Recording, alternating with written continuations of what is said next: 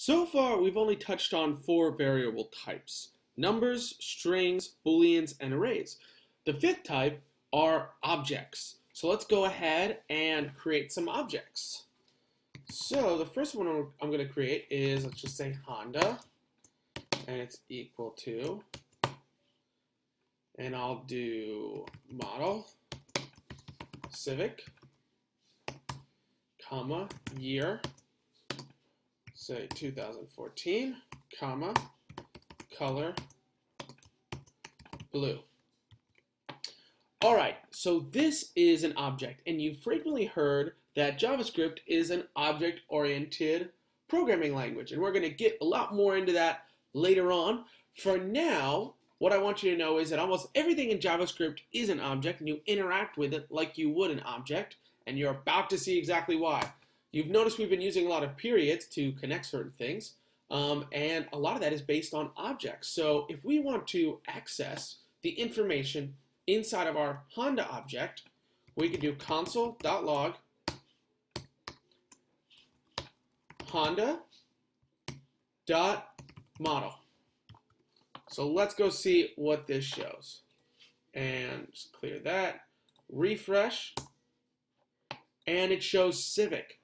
So we're accessing this data by using a period.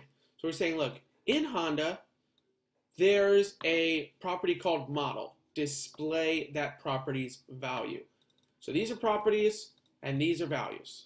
You can put as many as you want. There can just be one. As long as there's a comma that separates them, you're all good to go. So let's say we wanted to make another one.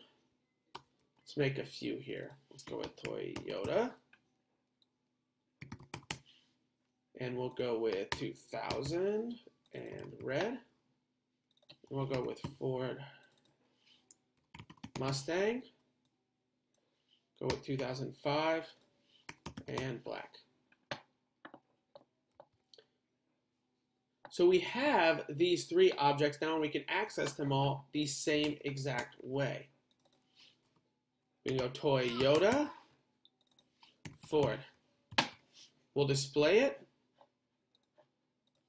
And then we see Civic, Camry, Mustang.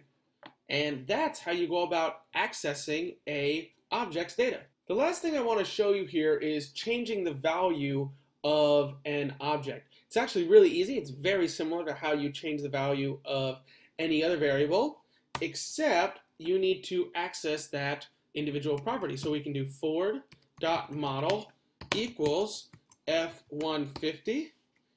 We'll save it. And now we're saving it before we do console.log. And I'll do another one before we change it, so you can see both there.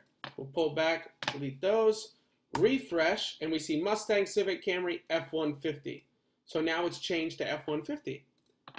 So that's it. That's how easy it is just to change the value. You just have to use dot notation, which is the period. So dot notation is how you gain access to the properties of an object.